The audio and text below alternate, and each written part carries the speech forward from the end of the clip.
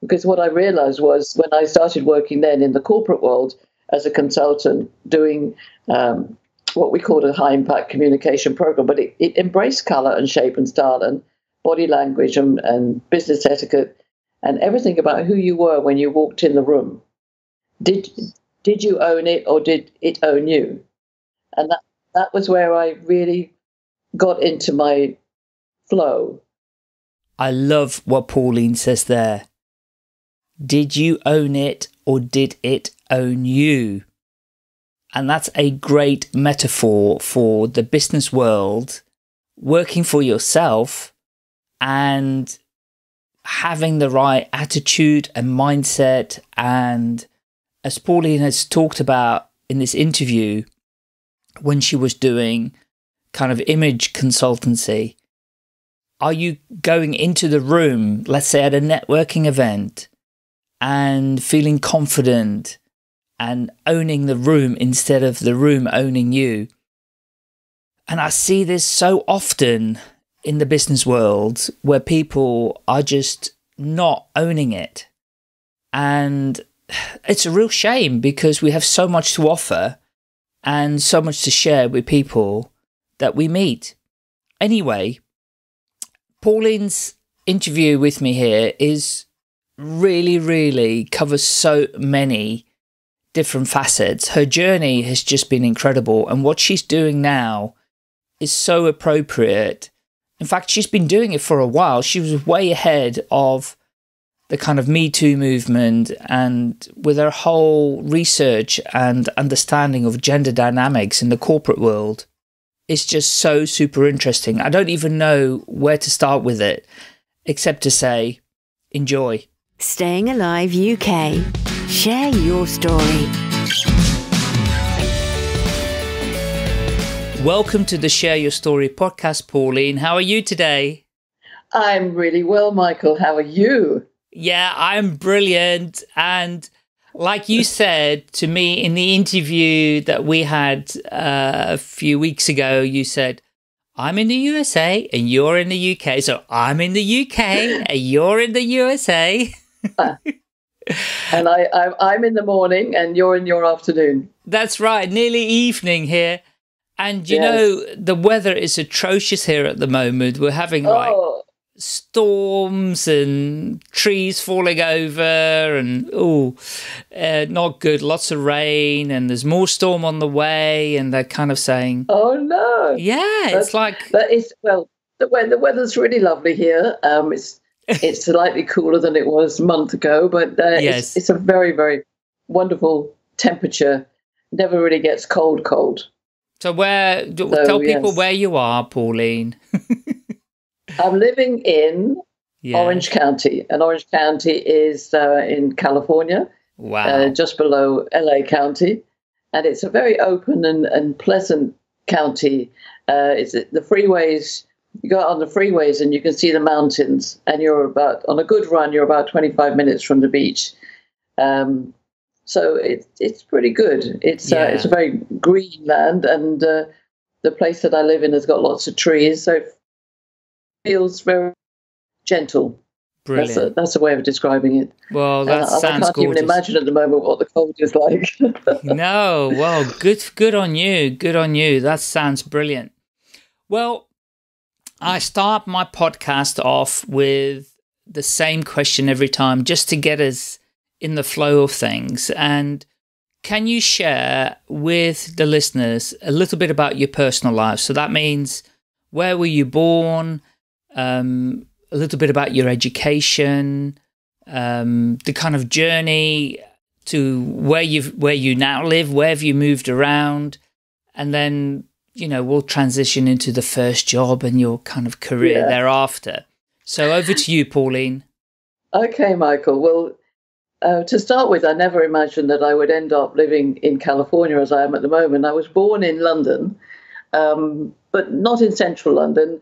It was in North London, suburb London. And I was born there some years ago, just after the war, 1949.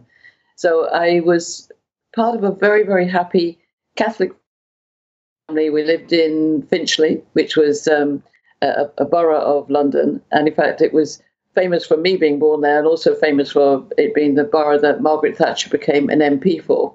Those people who know Margaret Thatcher, Prime Minister of England. But my whole childhood was based in that area. I went to school there. In fact, I went to the same school from the age of 4 to the age of 18.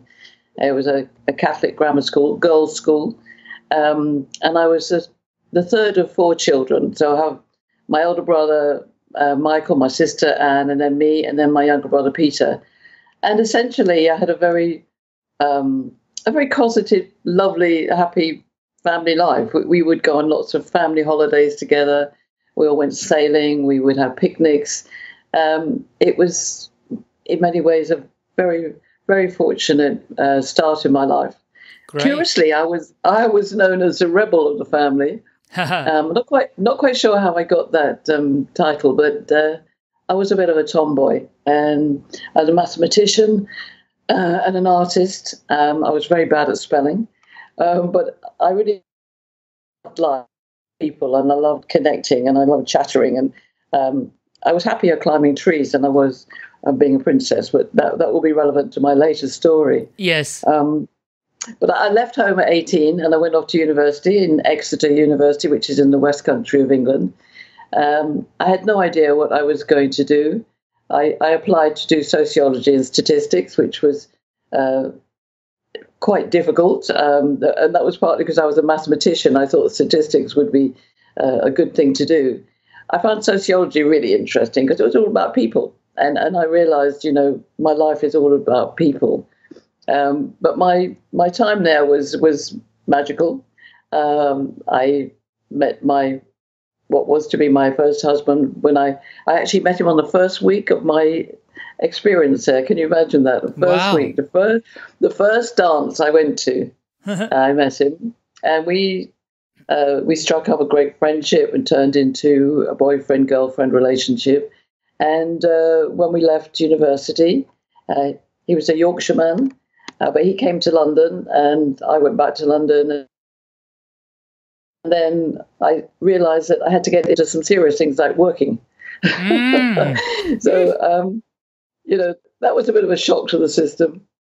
But, this was the 70s. And for those people listening who are of my age, it was a very enlightening, opening up our eyes to all sorts of things, I wasn't a hippie, but I definitely went to the odd pop concert, which was in the great outdoors, and sat on the ground and watched Steppenwolf and things like this. And I listened to the Beatles, who were then quite famous. I was madly in love with Paul McCartney when I was a teenager. Well, I love Paul McCartney. I'm still a massive fan. He was just a cute one, I didn't say I quite liked the Stones' music, but I didn't like the Stones because they were too rough. The Rolling Stones. I was very much a Beatles fan. Same here. And I loved the music, the era, and I was very fortunate. And I think, to be honest, I think about my journey that's led me to here. I've always been very fortunate. Not always a smooth path, but always fortunate. And I got my first job with a holiday company called Thompson Holidays, and it was a new industry. And it's interesting. And when I look at my life now, I've always hit new and pioneering industries. Wow. And some people listening might think, but package holidays. And the time I went to Thompson Holidays, package holidays were brand new. People used to have to organize their own flights, their own hotels. This was the first time that organizations like Thompson's and Horizon and Clarkson's, I can't remember all the names, but there was a boom of companies organizing people's holidays. So the idea of a package holiday came into being. And it was a good fun 7 years there, very lively, mixed community, boys and girls. And I always laugh because the boys were in suits and the girls were in hot pants. Well, not all of them. I wasn't, but the style of the era, the mini skirts. You'd either have a mini skirt and then a coat to the ground, or and big sleeves. I mean, the whole fashion era was fun, and I really enjoyed that time. And it taught me a lot about business, marketing, but it was really the sort of, for me, it was just a part of my journey towards getting married, having children. So I had a very kind of traditional mindset, I think, in those days, Yes. because I came from quite a traditional family. Sure. You know, my parents were married forever. They were always in love for sort of 62 years. Their marriage lasted. Wow. And they were a great role model to me about loving intention and being in a well-grounded family environment. So I did marry my university boyfriend in 1973, and we got married. And I remember, you know, I didn't wear a veil, so I was a bit of a rebel. My mom was a bit upset. I wore a hat, but I did have a white dress, and we did get married in a church. And then my journey headed off, really into motherhood. But we left London and went to the West Country, to Bristol, and that's where we had our 2 kids. So Ben was born in 1977 and Gemma in 1979. And my husband worked for a car motor company, but he was in training and development. Right. And I stepped into the role of being a mum. And, you know, that's training and development as well. Well, absolutely. And, you know, nobody tells you that parenting is actually the most difficult job in the world. Oh, totally. Because you suddenly have, you have individuals dependent on you. And to start with, you have to do everything for them, and you have to learn what their behaviour is about, and how to deal with them when they cry or they're sick or they won't eat their food. But generally, I did really enjoy being a parent, a mum. But I also felt restless. I wanted to do something more, and I loved designing. So I actually started designing clothes. And I had learned to be a dressmaker when I was a little girl. My mum taught my sister and I. And being a mathematician and artist really helped me being a dressmaker. Because, you know, it was all about putting things together. So a piece of fabric is flat, but yes. I could see it as a garment. And I know you know about garments and clothes because you were in the textile industry. That's right. My greatest pleasure was to go into a fabric factory. And I could spend hours and buy fabric, which sometimes I never even made up, but I just loved I could see the fabric as a garment. I know. That's really interesting. Yeah. Yeah. And well, that's what we had to do too. Yeah. Yeah. And what I realized then was some people just couldn't see that. So it was part of what I realized was one of my natural gifts, which is where the kind of maths and art came together. See, my favorite role model there was Leonardo da Vinci. Right. Because Leonardo da Vinci is a mathematician and artist, and putting those 2 things together create substance. It's really, substance, you know. Yeah, I know. And it's really interesting that you should say this, because I'm part of a support program in Birmingham called STEAM, and STEAM stands for science, technology, engineering, art, and maths.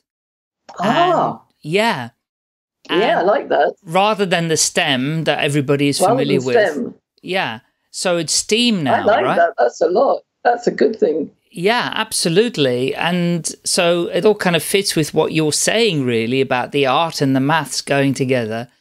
And the other thing is the coat of arms for Birmingham City, which I'd never really seen before, has 2 characters on it. On one side, it's a painter with a palette and a paintbrush, and on the other side is an engineer.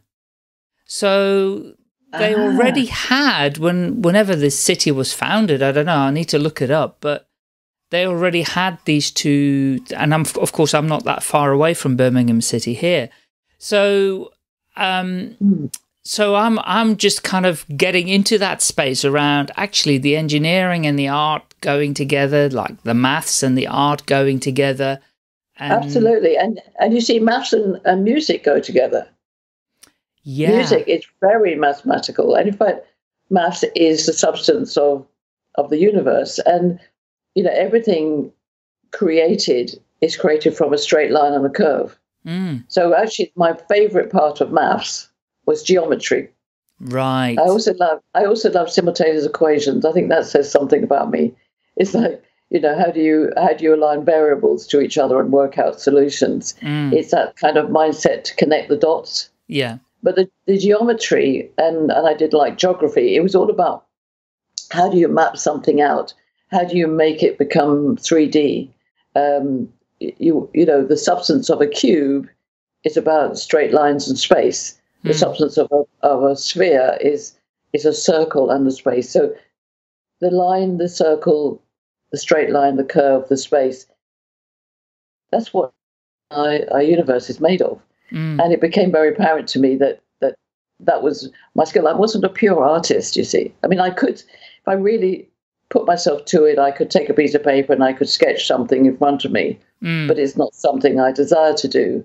I tend to draw shapes. Yes. And create things which are from shapes. And that's where dressmaking was for me. Yes. And then the connection with the body that went into it. So what happened when I had my my period as a mum, I was also searching for who I was. Because I loved being a mum and I loved being a wife and a housekeeper, but I also liked the buzz of business, although I hadn't quite really worked that out. No. Because, I was at home. My husband at the time was earning very good money, so I didn't need to work. I did small bits of dressmaking for people, even when my son was crawling around the floor, I remember making a wedding dress for somebody.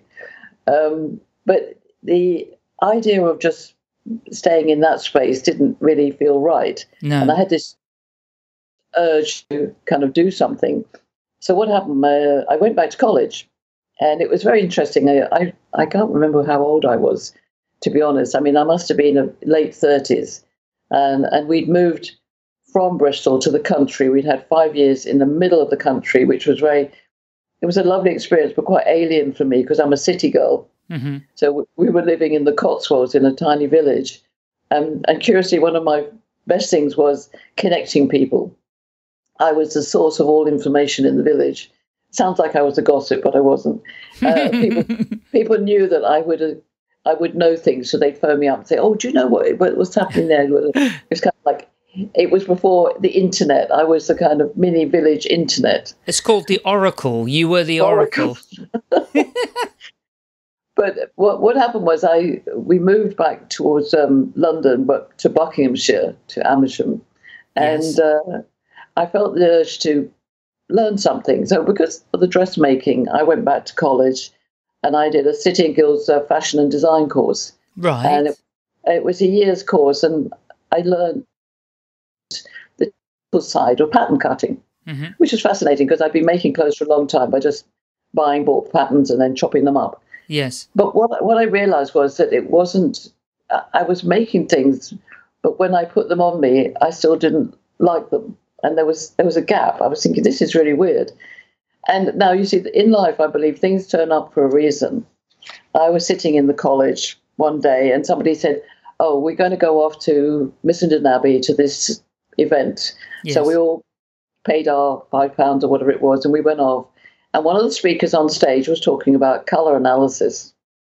And I thought, that is really interesting. Because I love colours, and I always knew that some colours suited me, some didn't. And she was talking about colour analysis, which was a new industry sector, which then blossomed into the image profession. Yes. And that was in the late 80s. Carol Jackson wrote the Colour Me Beautiful, and it was a rave success in the US. It eventually came to the UK and turned into, you can become a colour analyst, an image consultant. And I was drawn into that. So I did go next year at college. I actually thought, I'll get involved in this. And what was even more curious was that the fees to go and learn were quite high. And I thought, oh, that's a shame. So somebody said to me, oh, I know a lady who's coming to do some sessions and she only charges £5. So I thought, oh, that sounds more like me. But people come into your life at certain points, and she was actually a dressmaker, and we really connected on that level. Subsequently, we got involved in the image profession together, and our love was actually about the style. So the colour was one side of it, but the actual garments, going back to my dressmaking, and the body that goes into the dressmaking. So it's not just the garment, it's the connection between the garment and the body. Yes. And what I discovered with her, and we got involved with various parts of the image profession, we designed and looked at all the body shapes and worked out how the clothes suited the body. And then it took a next step. I got involved with the image profession, and in 1992, I became the president of the Federation of Image Consultants. Oh, my God. It was not, I know, and it wasn't the title or a role that I looked for. And what I've discovered in looking back at my life now is a lot of things have come to me. When I push for things, I go and get them. But when I sit back and just be, then stuff comes to me. It's a very interesting lesson. It's called, I have a term for that, and I am still practicing it all the time, Pauline. I'm not always that good at it, but it's called the art of allowing. I like that. I mean, because we've all heard about the law of attraction, but Yes. the art of allowing is different, and I would agree with you. And I mean, the funny story there was that I joined the Federation of Image Consultants because I really loved the woman who started it, Irene Nathan. And she persuaded me onto the committee, even though I didn't want to do it. Oh, and I can't resist helping, so I did. Yes. So I'm sitting on the committee for 2 years, and then suddenly everybody fell out with each other. Oh, no. And they all resigned, and I was the only one left. So listening to my father's voice in my head, my father always was my parents were very responsible people, and my father was always saying to me, whatever happens, you must take responsibility when it comes to you. Right. And I felt that this was the role I needed to take up. The Federation needed me, that it was early days, and I would be the third president. And, when the group is storming and norming and all this stuff, it was in need of a leader who would bring it together. And so I took up the I don't know what it is, the wand. And I did that role for 2 years, and it was very, very instrumental in my life at the time, because it was a non-paid role, but I had a committee of 10, 2 men on there as well, who were the treasurer and whatever. I had to manage people in a way that I'd never managed people before. Right. So I'd managed my kids, but managing 10 adults, yes, in an organisation which is still forming and storming and norming, was a very interesting challenge. And I noted that my sort of mediating skills came in. Right. And without understanding it, I was seeing different characters and different behaviours around the table. Sure. I think my first realisation that people are not all the same. And you might have a group of women together, but they're not all the same. And men are definitely different to women. So in that period, I worked really hard to lead this organisation in a way that I felt would inspire it. And I did a couple of funny things, which I must share, is that if anybody knows the colour profession, you're supposed to wear the right colours. Okay, so there is a theory, and it's true, that the right colours make you look great. But I was very against people putting things in boxes that limited their ability to enable the client to be what they want to be. Yes. You get a lot of people saying, oh, well, I was made a winter, but I didn't like it, so I'm not going to do it. So what I used to do was I used to wear the wrong colours deliberately. Right. When I stood up in front of my audience. So I would wear a jacket which was the wrong colour, but I'd wear it over a shirt which was the right colour. Right. And I would get some people looking at me going, she's wearing that. I'm not sure she should be wearing that. So somebody inevitably would come up to me and say, are you a winter, or why are you wearing a spring jacket? And I'd go, does it suit me? And they get yes. I say, well, there you go. And I just walk away. At the end of the session, I get rid of the jacket. But you see, maybe that's me being the rebel. Yes. I wanted to challenge their perception and their perspective. I know, that's good. I like that. I'm the same. Yeah, absolutely. You got to challenge people's kind of because beliefs. And we've got the situation in the world now where people are stuck in perspectives that are just not working. Mm. And I think that was my first time of doing that. And I just did it instinctively because I wanted them to think beyond the box. Mm. Because a lot of the practices around how you dress somebody were limited to simple rules, which didn't always suit everybody. Yeah. But the essence of understanding the body, color, shape, scale is actually really vital to understanding that when your clothes, they don't own you, you own them. Mm. Because what I realized was when I started working then in the corporate world as a consultant doing what we called a high-impact communication program, but it embraced color and shape and style and body language and business etiquette and everything about who you were when you walked in the room. Yes. Did you own it or did it own you? Mm. And that was where I really got into my flow of being out there in a world that helps other people to help themselves. So that became my plan of action. And it still is, to help people to help themselves, to be themselves. But give them the tools. Don't make it totally ethereal and unrealistic. Give them very, very practical tools and techniques that they can use. So why does that outfit feel good, look good, and what message does it give? What words do you use? What posture do you use? What language is your body and your presence saying? All those things are not dictated by the person on the stage giving a lecture, but by you, the person in. And I used to do, this is going on, but I used to love saying to audiences, and I still do, is how many of you are a difficult person?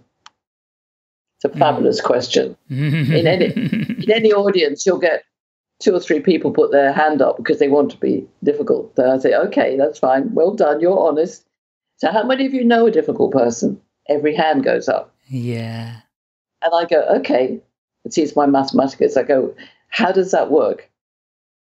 You know, if every single person here knows a difficult person, but only 3 of you here say you are, then somebody's lying to themselves. Yeah. It's a rebel in me, Michael. Oh, that'll really get people going, won't it? Oh. Because every time you're with a difficult person, the situation is difficult. So you're being difficult. You may think it doesn't matter whether you're right or wrong or not. It's about the experience, the essence of who you are, and that's become core to my work now. That was a fabulous period. I love that. And so, I mean, you kind of went from education into running your own business, or did you kind of work for employers as well? No, the only employer I ever had was Thompson Holidays. Right. So I was an employee there for, I'd say, 6.5, 7 years before we left London. I tell a lie. I did have a job in the middle of my 40s for about a year with a management group in London. Right. But that was, I'll explain the flow because essentially, as I got into the image world, I was a freelance entrepreneur. Got you. And whilst you were bringing up the kids, you were doing this. Yes, but by now they were like 10 and 8, 12 and 10. They were still in that period. Yeah. Still young. But I mean, when I wasn't doing in the early 90s, I wasn't doing it full time. No. But it became increasingly busy. And they were then teenagers. Yes. So they were in that stage where they didn't want mum and dad around. No. You know, so they were becoming independent. Leave me alone. My husband was freelance as well, so he was doing his own things as well. He'd left his employer. So we were into this entrepreneurial kind of zone. And I was in partnership with a lovely American lady when we were doing the high impact communication. And I mean, we had some amazing contracts with Hewlett-Packard and a lot of pharmaceuticals. And we had a big contract that took us all the way around Europe with Hewlett-Packard. That was an amazing trip. So in the between 90 and 96, I was really accelerating as an entrepreneur. And I really loved going into what I called the traditional male corporate world. Yes. So my favorite clients were Hewlett-Packard and the banks. And interesting enough, my American business partner was much more the princess, whereas I was the tomboy, she was the princess. And these elements, which are now my main source of focus with gender dynamics, then we would present a very amazing mix to our clients because we had all these different elements: the strong, the soft, the dark, the light. I mean, I was brown-eyed, dark-haired, more angular, more tomboy, more logical, and she was blonde, blue eyes, tall, soft, more intuitive. She was American, I was English. We had every single combination you could talk about and talk about how it came together. And we did really good business for that period. And then as life turns up, things change. Maybe because I was growing as a woman and as an entrepreneur, I was dissatisfied with my relationship with my husband, and we eventually divorced, left each other in 97. And interesting enough, my business partner, she was having similar issues, and then she and I split up.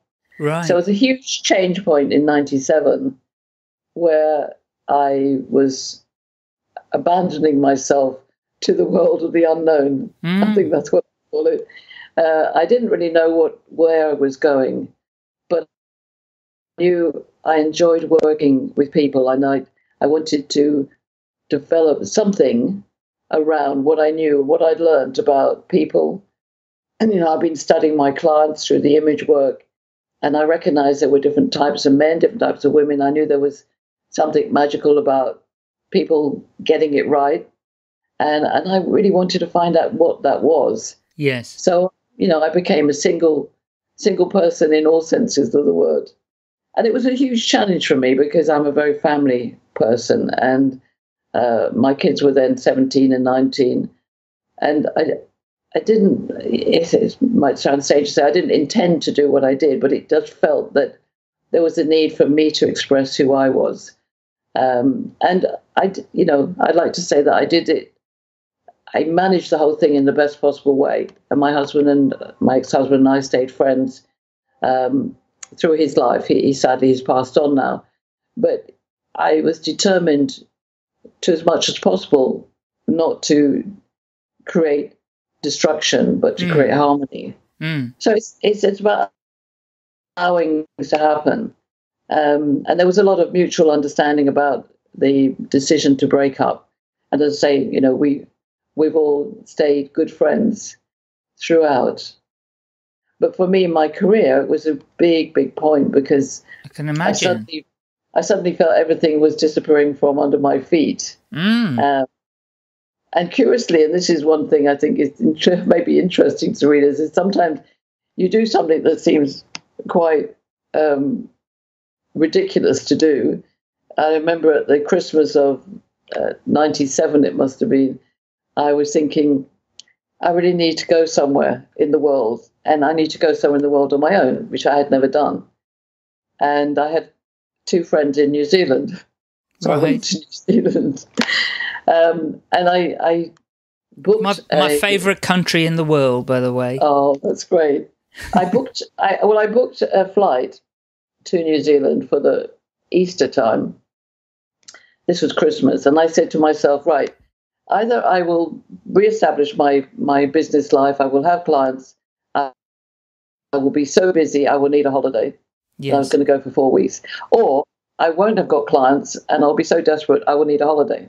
So this is a very strange double logic. Anyway, the latter was true. I didn't get any clients until the last week. But I went to do that client work. I was flying away the next 2 days. I got back to the station in Chorley Wood, where I had left my car in the morning, and it wasn't there. And it had been stolen. And in fact, some joyriders had taken it, and it was found burnt out in Hemel Hempstead. Whoa. But what happened was I flew off to New Zealand. I sort of did a clearing ceremony with the girlfriends there, and I came back to discover that the insurance on the car was £3,000, which enabled me to pay back the loan I'd borrowed to do the holiday and put a high purchase on another car. And that's when I did some work for somebody, and they asked me to go and work with them for a year. So I was temporarily an employee for a year. Yes. But that spawned the next part of my life, because I realized I was in a great place in St. James's in a posh office, but I wasn't happy. I wasn't able to fulfill what I wanted to do. And that was when I created Corporate Heart. So I created Corporate Heart out of my experience of temporarily being an employee again. And Corporate Heart was all about how do people work together in a way that's enables them to flourish, and that from the leadership right down to the ground floor, what did they share values? Did they share an understanding that life and business has to be integrated? So that was the first part of my now journey to really help the world become more harmonious. And that was December 99. And again, curiously, somebody inspired me into that situation and was going to work with me, but then decided to, they needed to go on another path quite happily. And out of that conversation with him came the word Corporate Heart. I remember phoning up a company's house and finding it was available and thinking, why has nobody else thought of this? But you see, that's life. Everything is there for you. You've just got to allow it, as you say. Yeah. So fast forward from that, yes, Corporate Heart has been a positive influence in my life. And I did my major piece of research on wellness in the workplace. I did a year of wellness debates in 2005. I published my reports. I thought, this is it. You know, I'm home running. Everybody's going to take up my ideas. And everybody thought it was wonderful, but organizations weren't ready for it yet. I know. The idea that everybody would love, with loving intention, you know, in a big organization, just flip into that mode when you've got a very traditional male hierarchy in most cases. And the issue of women rising up through the ranks, and were they being allowed, and were men advocating for them? I mean, the whole of that last period till 2011, I was doing really good work, and I had lots of amazing clients. And interesting, again, people would come to me. The ones I pushed for, I didn't get, but then suddenly, a client would turn up and say, "Oh no, definitely want that." And what you realize is you can't sell something to people that they don't want. They have to be willing and want it. That's right. And if you're talking about wholesale change in an organization, then it has to come from the top. Correct. Yeah, totally. You know, that the employees at the bottom might be moaning and groaning and saying, well, we want a happy place to be. And they can change things in their own environment. And I did a lot of work with teams in different levels. But if the bigger organization was slowly depleting their energy, it was very hard to turn it around. Totally. And if the profit motive was the only thing and not people, it was going to be a challenge. So I did really well, and I had lots of very good contracts. But in 2006, after my year of wellness debates, which were hailed as the best debates ever, I had speakers, and I had eminent speakers. I had it so well organized and talking about all the issues of good wellness and health at work and people being valued. I still didn't get all the major contracts. No. So I climbed a mountain. I know. And it's so interesting, isn't it, that time, because you're getting close to the period where I started getting involved in that sector. Yeah. And I remember just one very quick story whilst you can catch some breath and have a drink. one quick story that I went to visit and had an inquiry for a very major building society in the north of the United Kingdom. And I sat down with the HR director and HR manager. The HR director was male. The HR manager was female. And I had something that I'd brought over from America called the wellness inventory. And there was a slice on the wellness inventory wheel, a segment, which was called love, right? That was the name for that particular segment. And when people took the wellness inventory, it was a questionnaire and they filled all these bits and pieces out. And the love bit related to their relationships with themselves and with the significant other person in their lives. And I will never, ever to this day forget what this guy said to me. He turned around and he went, when he saw it, his face just went white. And he went, oh, no, we can't have that. We don't do love here. Those were the exact words he said. Because I can hear it. He thought it was some sort of kind of hippie movement, you know, love and whatever. He said, oh, no, you know, we can't have that. We don't do love here. And that was it. That was the end of the meeting, basically. And I tried to, because I was, you know, desperate to get this client, because it was very early on in my business journey. And I took everything really personally, including that one. And it wasn't even my flipping, my inventory. And yeah, I was so deflated when I left that meeting and drove back home after that. It was like, seriously, people don't get it. And it was just far too early. Yeah, we've still got the problem. Oh, I mean, I totally get it. I mean, I've got a very logical, mathematical mind, and I see it as really straightforward, that there's only love and fear. So love has to be an energy. And when you look at client relationships, customer loyalty, you're talking about love. You know, why are we loyal to a product? Because we love it. Correct. But you've got this element, and I have to say it is the male element that's been stopping this progress since we shifted from the manufacturing world to an information world and now a digital world. It is the male energy that's still blocking love, and yet we know that love is important, is essential. And I had the exact same thing. I mean, corporate heart, the heart of the business. You know, if every single heart is ticking in the right way, then the business accelerates. And I mean, I went through all of that so often, clients saying, you know, yeah, we really get it. And I mean, the wellness survey that I produced was well ratified. One of the major questions in the survey was, do people in your organization still work even when a team? Are they pushed to the limit? And everybody said yes. So basically, you know, we work hard and we work well, but we're exhausting and we're going to die. Yes. And I stood in a Lutheran chapel once in Amsterdam to present to an audience of auditors. And this was about wellness and corporate heart. And I started by saying, of course, dead bodies are not very profitable at work. It's my rebels. And all these auditors looked at me. They were 95% men. And I said, well, unless you're an undertaker, then I suppose dead bodies are quite good. And they and then I said, you know, because unwell bodies are very costly.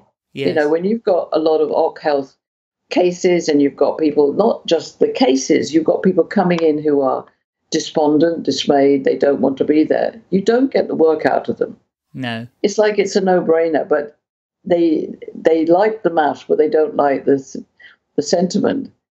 And what was interesting, I took them through a few exercises, one of which was about connection. So I was going to get them to shake hands, but I started off by saying, right, now we're going to hug each other. And there was a visible in-breath of in the audience. And I said, but I suspect you don't really want to do that. But if you'd like to stand up and just give the next person a hug with your hand. So basically, I got them to do like a double handshake. So shaking with the other hand. just to show them that if you touch somebody, you get a connection. Mm. And so they laugh. But, this was the male auditor mindset. Mm. We said, you can't factor love into the bottom line. So in that period, I was also developing my ideas on gender dynamics. And this is important because if we remember, and I'm sure everybody does, that 2008, Lehman Brothers crashed. I know it well because they crashed and it was celebrated. Well, it was remembered this year, literally last week, because they crashed on my birthday. I will never ever forget it. Yeah. You see, when that happened, and there was a lot of news headlines, if it had been Lehman Sisters, would it have happened? I mean, it was a great journalist line. Yes. But I became more and more aware that the issue about women was mounting. So this is 2008, and now we're 2018. We're talking about 10 years. A lot has happened in 10 years. Yes. And so I was really looking at, and I was working then with a lovely lady called Alana Mitchell, who was, again, different to me as a woman. She was much more intuitive, softer, whereas I was more logical, if you like, harder. But we started seeing, there was something going on, and my mathematical mind said, right, we can map this out. So it pulled back all the stuff I had learned when I was in the image world about body shapes and types, because I started observing that women who stood straight and had an angular body frame like me were more likely to be mathematicians and engineers. And the women who were more like Alana and soft, and like my other business partner, they were more likely to be intuitive. They would be in professions that needed that intuition. Yes. HR, training, coaching. And it was the same with men. There was a variation on shape and body and the style. And that's where I created the gender dynamics map, which literally just because I'm a geometrist, I needed to map it out. I needed to know how I could explain where I was to other people. Mm-hmm. So if I behaved in a masculine-minded way, it didn't mean to say I was pretending to be a man. It was just my natural way. But women would sometimes see me as being too aggressive because I was being more straight-line thinking. Yes. And also the gentle guy, the feminine-minded man who was more like to be a servant leader and kinder and gentle, was seen by his tough male colleagues as not being good enough. And I had an example of going into a bank, Barclays Bank, I think it was, and we were looking at the issue of female bankers who were helping clients were very good at their job, but of course they had babies, and when they had 1, 2, 3 babies, they would start leaving. Yeah. Surprise. And the men were trying to work out how they could stop this departure because they were losing talent. And I showed the gender map to a guy, and he said, oh, well, that's really, really interesting. Yes, I'm one of those gentle-minded guys. So I said, yes, right, can we do business? Oh, I don't think so. I don't think I could explain that to the men. So it's like your guy who says, I can't take with love.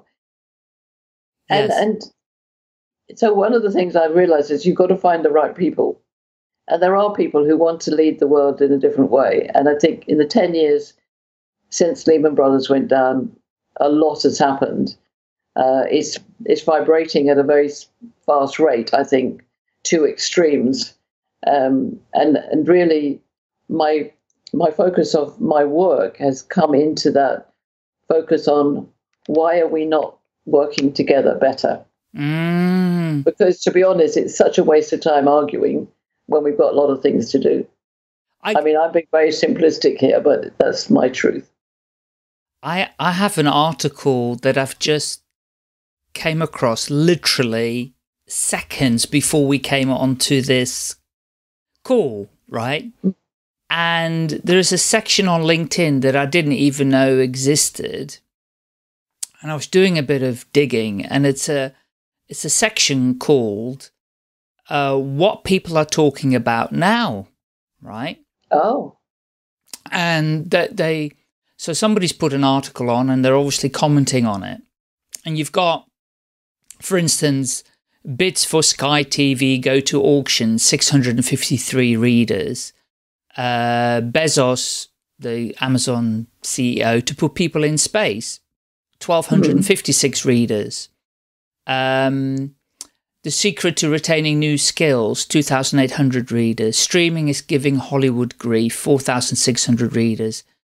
Needles Pulled Amid Fruit Crisis, no idea what that means, 10,000 readers.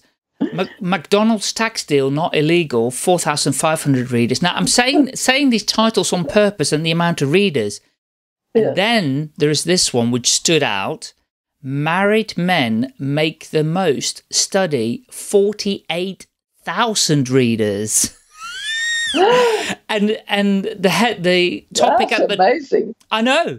So at the top it says, married men make the most. Study. Married men earn significantly more than others, including unmarried men, unmarried women, and married women. The Federal Reserve Bank of St. Louis surveyed people employed in 2016 with at least a high school diploma and found that for women, working life still presents a seemingly inevitable loss of parity, according to Bloomberg. Yes. Perhaps surprisingly, unmarried men earn as much or little as women. The Fed noted that men who make more may be more likely to marry, not earn more because they do, right? So they're saying they're likely to marry. So men that already earn more are more likely to marry, not just because they earn, anyway, not earn more because they are married type of thing. Yes. But what this whole discussion that we're getting into now is so appropriate, because you can see when you're saying so much has changed in the last 10 years, but it's so on the tip of everybody's tongue. You got all these articles, none of them go over 10. Well, the highest was 10,000. Yeah. The next one is, this one is 5 times more read, or being talked about, I should say. 5 times more, no, it says readers, 5 times more being read than the highest one on that list. Now, what would be very interesting, and this is where my love of statistics comes out, because the figures are amazing. Who is reading it? I know.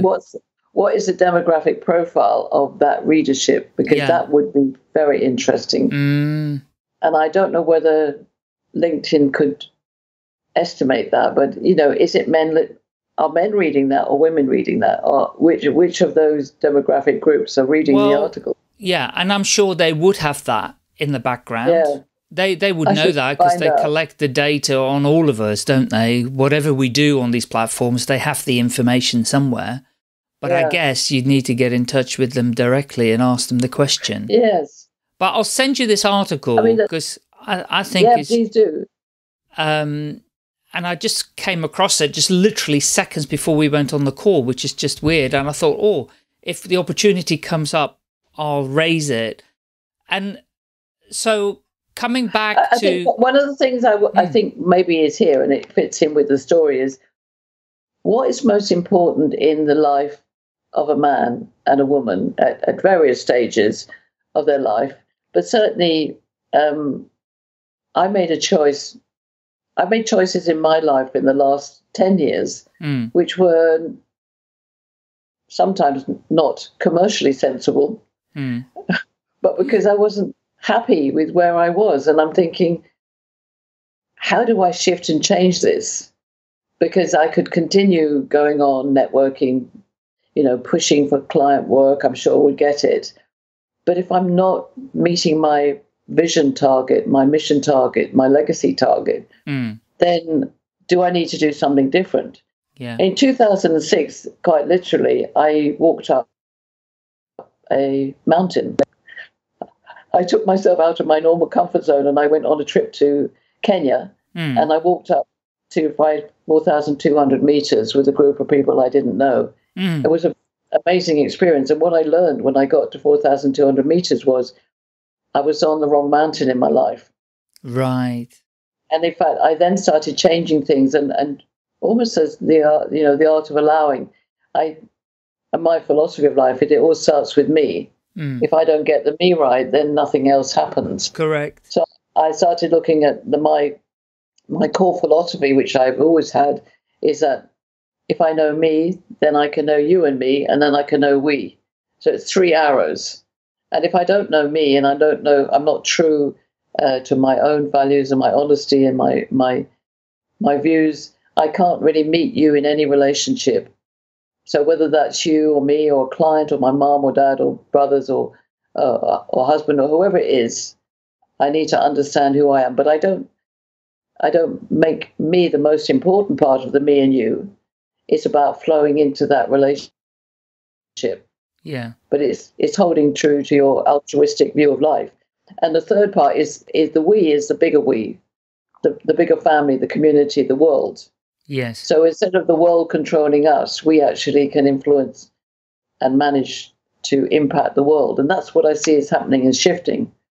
So when I came back from the mountain, I vowed never to walk up another mountain, but I did. I walked up a mountain in the Atlas. And again, it was part of me just challenging myself. And then I still worked. I was still doing corporate artwork. And I was really, interesting enough, I did a piece of research on what do men think men are doing now. And that was in 2010. That's on my corporate art website. And that was a precursor to what I'm doing now with the interviews with men that I did with you as well, Michael. Yes. So I was really focused on why are we stuck? Why are women still not making it? I know my sisters, I worked with more than women, but where was the stuck point with men? So what did men think about men? That was my first impact into that area. And then in 2011, I had changed my life again by moving out of my residence and freeing up my capital just to be in a rental space. So I went back to sort of ground zero at the age of 62 and 61, 62.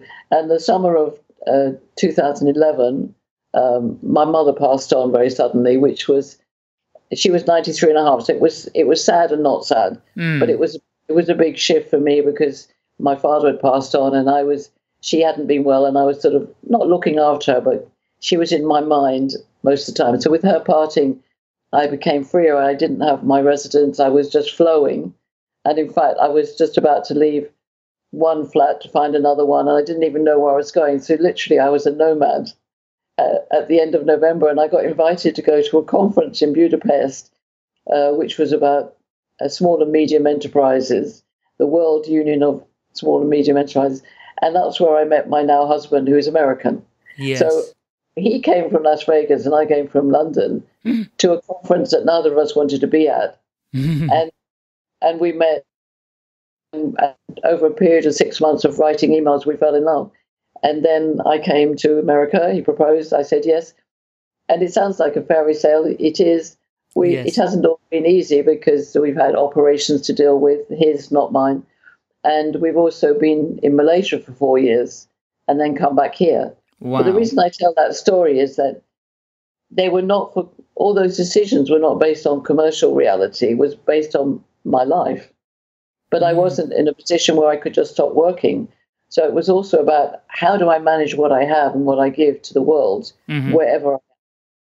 So when we landed in Malaysia, having got married and not been able to stay in England or America for various immigration reasons, and him needing to recover from operations, we ended up in Malaysia, which I had no idea about. I didn't even know anything about the culture. But I actually got lots of very good contracts with women, especially women entrepreneurs, but also with men and women. And I really started looking into how does gender dynamics become a reality in any culture. So whether it's a Muslim culture, Hindu culture, Catholic culture, whether it's an old culture or young or it's millennials, everybody at essence is defined by their biology and their physicality and their sexual preferences by who they are. Yes. But the whole energy around gender dynamics became much more important to me. And that's why I came to America for my husband to be back in America, which is good for him and it's good for me. And California is a very open-minded culture. Yes. And the issue about men and women and the boardroom and all the stuff we've been talking about is still there. And it's become more polarized by sexual harassment cases and the Me Too movement. Yeah, yeah. So I've got a couple of things to interject, and I hope you're still okay for time, but if you're not, then let me know and we can round it off. But a couple of things to mention there. First of all, about California. When I was in the industry, our designers, fabric designers or garment designers that I worked with, used to travel to California to look at what was happening in swimwear, because California led in swimwear the direction of design in terms of fabric and also texture and color. And so we would get all of our inspiration out of California to put on our story, or on our mood boards, to present to our biggest client, which was really only one client, which was Marks and Spencer at the time.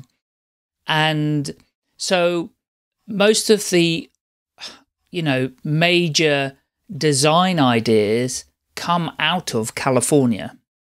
Yes. So if you think about all the tech and Silicon Valley and everything, it's all California, right? So good, bad, or indifferent, whatever we think about the tech and social media and everything else, and that's could be a discussion for a whole other podcast, but it all comes out of California.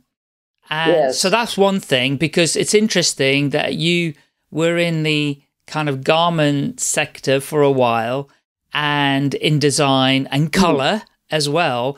And you've ended up in California, where I believe, personally, I might be wrong, but a lot of the industry goes to find out what the trends are going to be. So maybe it's absolutely the right place for you to be, to set the trend of what you're doing in the world, if you know what I mean. And I hope so.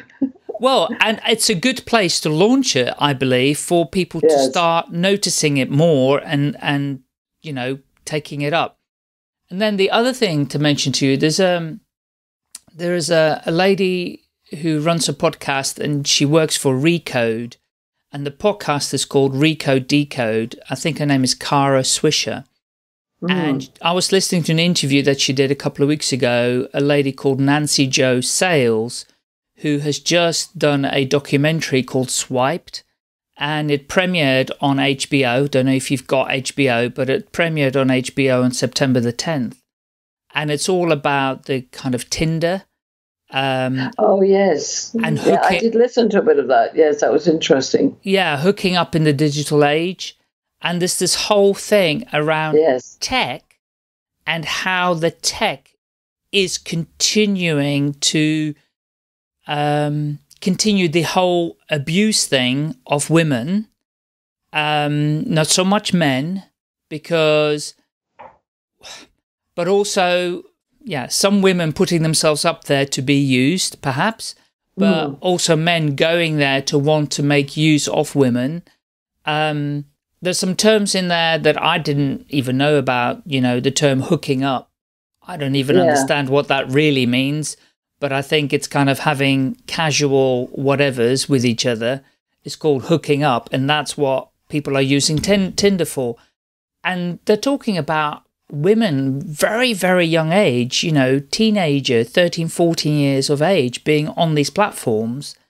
And although they're now saying they're not allowed on these platforms, they can't, but somebody puts their age up as 18 or whatever the age is now. You can't tell. You can't tell if they're 14, and the same happened with Facebook.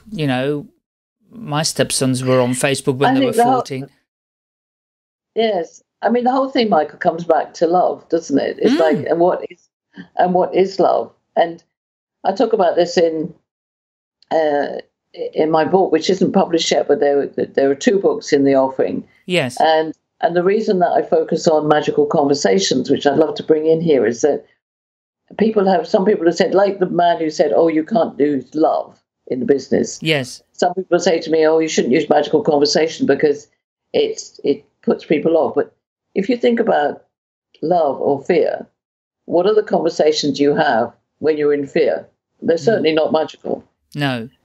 You need to go into sort of non-conflict resolution or, courageous conversations. There's lots of people out there doing conversations. And the reason I picked magical conversations is there's something around magic and the magician that enables us to think about the unknown and the impossible and the unbelievable. And I think that's where we've got to in our world. I want to use love as a wand. When you wave the wand of love, wave the wand of magic, then you feel excited, you feel attracted, you feel, when you tune into somebody else in that state of love. And I'm not necessarily talking about intimate love. That's one level of love. I'm talking about familial love, social love, professional love. Why shouldn't we be in that experience when we're working a huge part of our day? Yes. If it's not love, then it's fear, and whatever drives from fear, which is frustration, depression, anger, control, marginalization, everything. Do we want that, or do we want the stuff that comes from love? That I think is what we have to choose. And it's not just about money. I mean, I talk about helping people to monetize their conversations through the magic of gender dynamics. It's a choice. If we're in an environment with people who we're tuned into, things happen. You're much more creative. And whether that's going to be ending up as a soulmate love and an intimacy in a marriage, I don't know. But it could be just you in a great family situation or a team. You enjoy the party more. Yes. There seems to be a desperate need for people to find love. Whereas love is not something you find, you have it. It's given to you. Yeah. When you're born, you don't come out saying, "Oh, shall I choose love or fear?" Yes. Now sometimes some people are sadly born into a fearful situation, and they have fearful things happen in their life, abuse, marginalization, poverty, whatever it is. But you can look at every situation in the world. Yeah. You can look at the most poverty-stricken, desperate places, and you'll find somebody who smiles. We know the story of the guy in Auschwitz who, he survived the experience because he had the right mindset. The people who've lost arms and legs or born without arms, who smile and overcome adversity. And I'm just saying there is a choice. Yeah. And the whole issue with Tinder, which I don't know enough about, but no, the question for me is why are people desperate to find love when in fact they can feel it inside their body and attract it to them? It's the art of allowing. Yeah, we seem to be in a world where we're so conditioned through education and controls and parental controls and financial controls, and we always seem to be doing things we don't want to do. And I was talking yesterday to a group, and I said, "What are your innate natural skills that you're born with? Not the ones you learned. The ones that you were born with are the ones that you should accelerate with. Yeah, and those will be the ones that you're most happy with." And I remember working with some clients in the Met Police in London, and one guy was showing him through various profiling tools and my work with gender and that what his natural gifts were, and he said, "Oh, that's true, but that's not what they asked you to do here." So I said, "What do you mean?" He said, "Well, what they do here is they find out what you can't do, and then they make you go and do it." Yeah. So that you become omnicompetent. And that's really when we're you've got to learn maths, you've got to learn language, you should learn science, you should do this, you should do that. Why? Why not do what you do best? Be aware of all the other stuff. But in an organization, if somebody is a good people person, they're a valuable asset. Yeah. My nephew Dom, he was telling me that he was re-employed at a company which he had left. They asked him back because they said, "I don't know what it is you do, but when you're around, everybody seems to be happier, and you help people get through their problems. So we want you back for that." And how do you define that on a job list? How do you define the value of a woman who has had years and years of experience, but it's not the one on your job sheet because you wanted her to have 15 years as a CEO. She happened to have been a mum and a business owner. We're very stereotyped by what we think is valuable. I know. And that's what I'm trying to get through. So in my interviews with men, which I've been doing, and I call it Men of the Future Now, it's like, what is the wisdom that you guys have got that we need to listen to as women of significance today? That's my other program for women, so that we don't fight our way into the top. We take love and we use our own voice to share and care and listen and work out how the two halves come together. Yes. Because the yin and the yang, the masculine, the feminine, the energy that we have, the straight line and the circle, the curve, the box and the circle, coming back to my original geometry, that's what we need. We need the straight line direction and we need the curve of beauty. And you look at buildings now, there are many buildings built with foundations that are solid, but they curve in their upper aptitudes, It's incredible you say that. I was in the city centre of Birmingham this morning on a bus going to a meeting, and I was standing outside Birmingham Library, which is very, very square. Well, it's a cube shape, but on the outside, it's full of circles. Yeah. you look everywhere now. You look in nature. Again, everything that is form is made of line and space and substance. So there's nothing between the straight line and the curve. Just think about it. So men can be very straight line in their conversation. They might often use tell instead of ask. A direct imperative rather than indirect imperative. But the masculine is also very direct as opposed to the feminine, which is indirect. Yes. And what I'm saying is we need both. So we need the direction and the freedom of choice, the flexibility and the flow. You just look at the energy.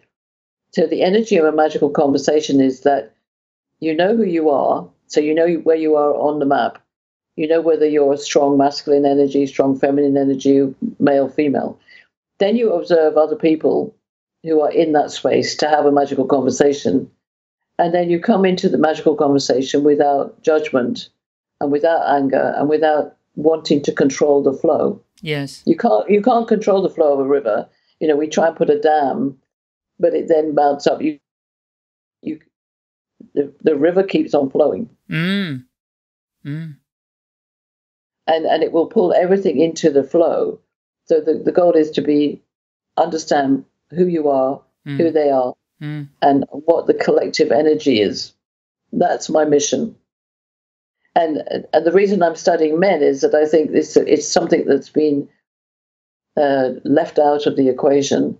And interesting enough, I'm getting very interested inquiries from large women's organizations who haven't let men in at all. And I mean that by, because they're looking at the issues of women, that men are not a priority in their agenda at the moment. No.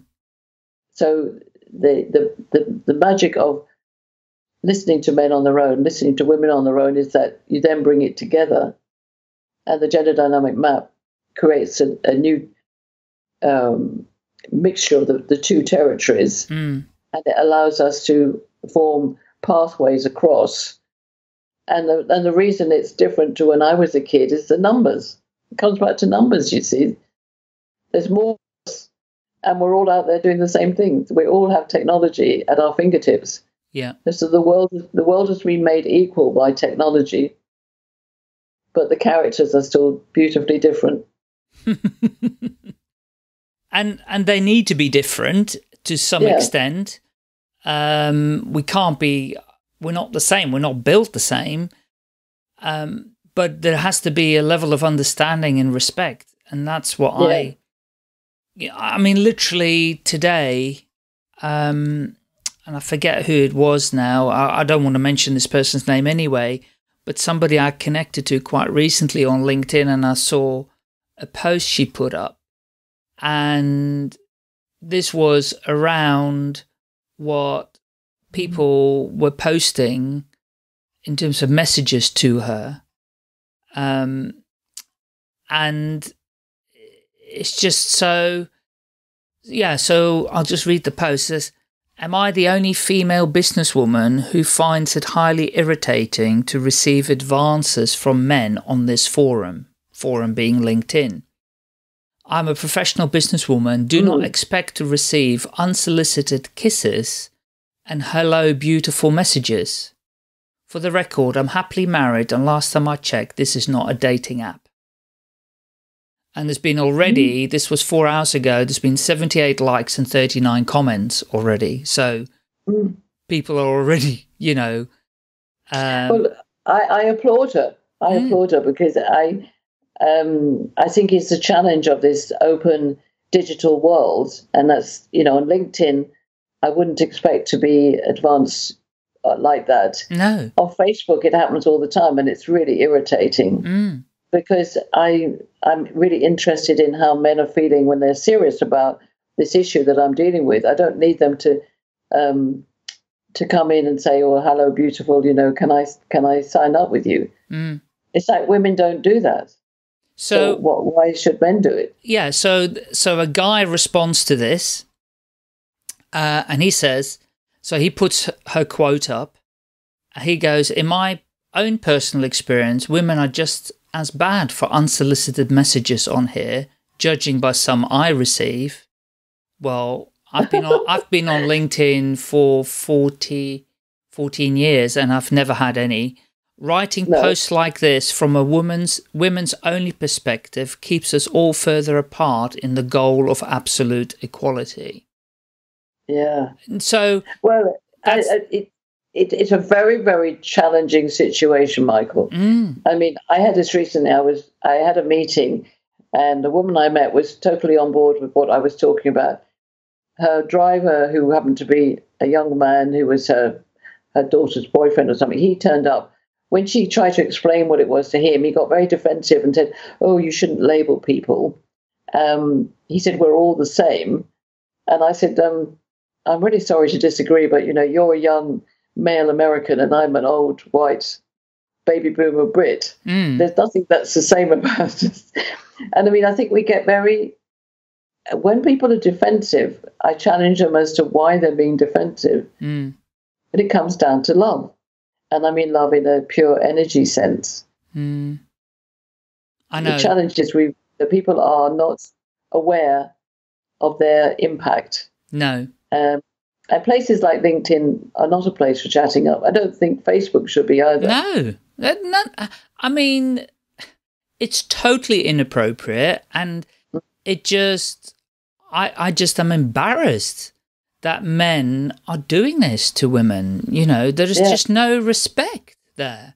Yeah. And I think and there should be a way where, well, you can report people to say that they're inappropriate behaviour or whatever, and LinkedIn will take it up, and they will ban them, you know, if they get enough complaints. So I think these people need to be highlighted and told about, because they need to get off there, quite frankly. Because if they do it with one, they're going to do it with others, and it's just not appropriate anymore. But it comes back to, and I think it's never been appropriate. No, and I mean, I will have to go now, Michael. But yes. I think the main issue is, and I'm challenged with this now, is what is appropriate behaviour and why does inappropriate behaviour turn up? And for me, it's about our initial grounding as a human being.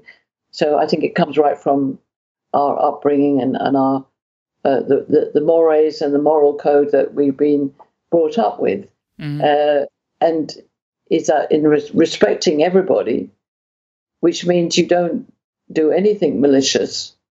So you don't chat up women, or men or women don't chat up men without some understanding that it is it doesn't, you know, it must never be malicious. It doesn't go in for the kill straight away. But that's true of every conversation. So, you know, how do we allow and understand for all the differences that we bring to the table? We're not taught this in school. No. We're not taught this from ground zero. That's right. Very often we have a religious upbringing or a cultural upbringing or a location upbringing, which is very controlled. And then we get into this, well, I'm right, you're wrong argument, and that's hopeless. And fundamentally, we need to have a values-based, principle, love-oriented upbringing.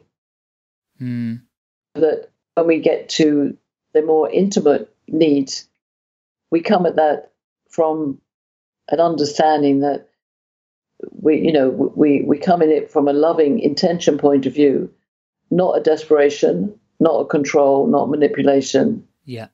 We have to have some of those core conversations everywhere in the workplace. What is appropriate behavior? What is inappropriate behavior?